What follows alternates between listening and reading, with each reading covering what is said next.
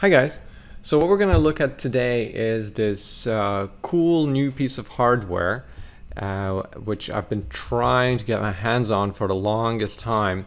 And what it is, it's a button sent to us by the button company.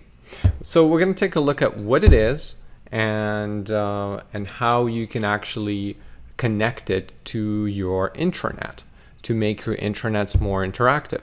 Because what the button isn't just a piece of hardware, it's actually IoT device, fully connected IoT device with which you can use in webhooks or things like Microsoft Flow. So this is the box, right? And I've already unboxed it, and this is the actual button that I have in front of us. It's got, so there's two versions of the button. There's a button mini and there's a button standard. So this is the button standard that we're looking at. I think that's how it's called. And what it's got here is got 4 batteries. Now the difference between the button mini and button standard is that button standard is Wi-Fi connected. So it's literally its own access point, and it connects to your Wi-Fi. So you configure it to connect to your Wi-Fi. Now there's another version of a button which is a cellular connected, GSM connected.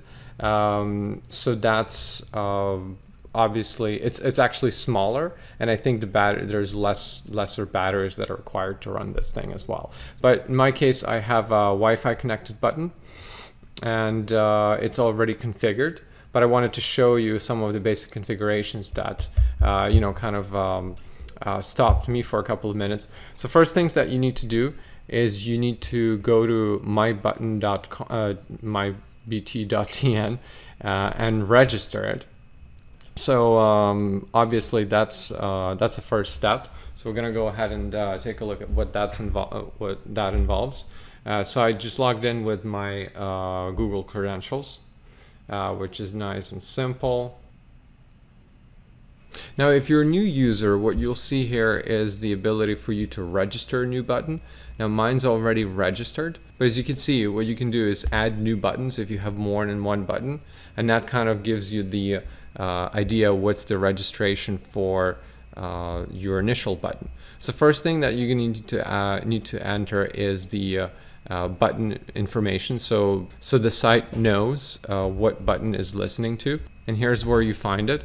So if I look at my button again, it's right below.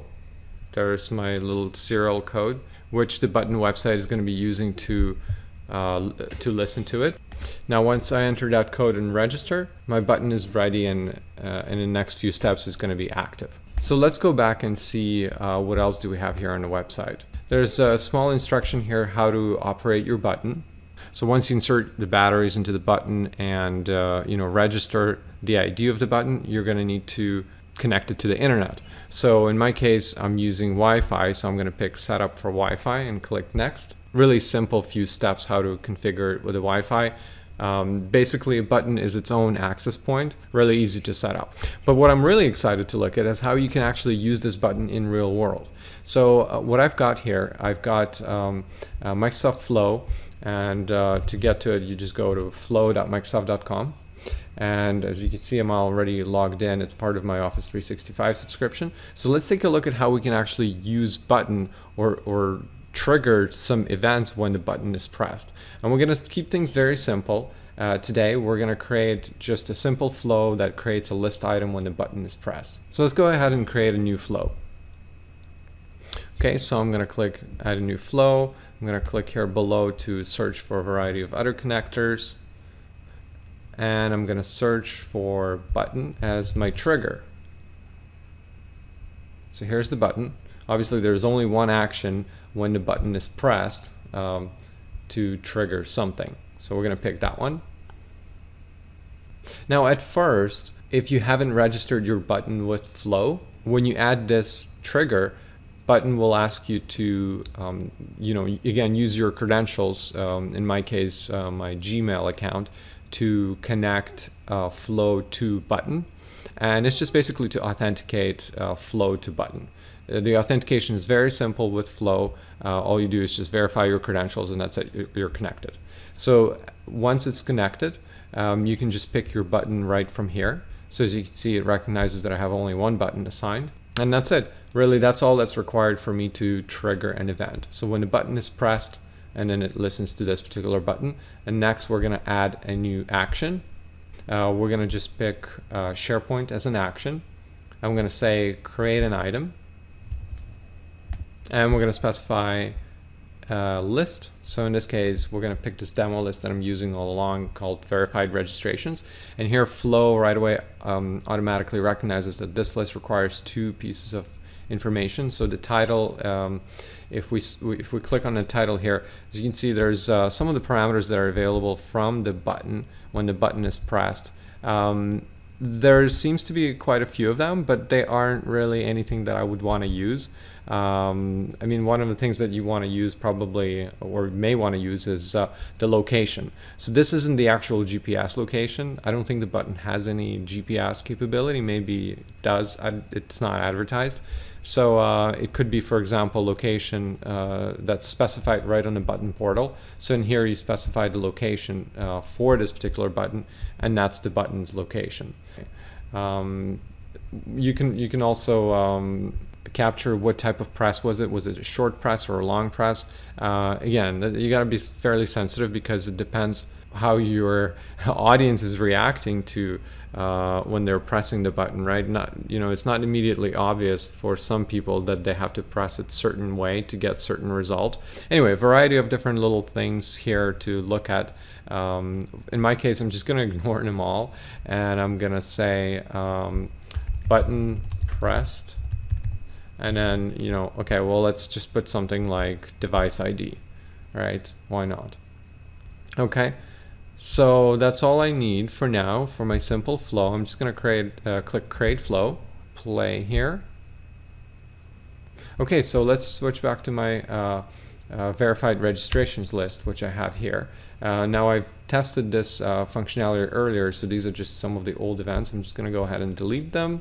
And what I'm going to do is just refresh this page. If I bring up my button and press it, and I'll show you what it looks like, it should create a new item in about 30 seconds or so. So let's take a look at what it looks like. I'm going to press it, okay, and it lights up, and there's these lights that kind of signify, they're kind of a yellow type or green yellow type lights that kind of just spin and circle, and basically let the user know that there's an action happening. Now, one thing that I read on button is that you can actually define how long these lights are blinking and what's the feedback response. But once these lights fade away, and I'm just going to leave it for now, they turn green after about 45 seconds. But I think at about now I should already have, and yeah, as you can see, the lights are still blinking, but I already have my button event recorded. I'm not sure if I press it again right now, whether that will create a second event. Let's go ahead and check it out. Or maybe the button, see, now it turned green. Maybe the button will just ignore that second press. Let's see. So yeah, I don't see that the second event was created. So perhaps if I click again on my button, it will create the second event. Didn't create it yet. Okay, let's refresh. All right, and we have another event created. So yeah, basically as simple as this, you can trigger a variety sorts of events. For example, one of the things that we talked about, or I talked about in an article earlier, is that you can use it to trigger a help desk call. Putting a device like this in a meeting room and labeling it appropriately, you can use a device like this to call a help desk. You can create interactive sort of events in a staff meeting room, et cetera, a variety of different use cases. So check it out. You can actually create or you can try it with a virtual button, which is not as fun as a real button. Obviously, there is some fun to have a real device, but you can actually try it out and see how it works with a virtual button. So you can sign up for a trial. All right, hopefully you liked it, and I look forward to show you more what sort of things we're going to do with this little device. Thanks for watching.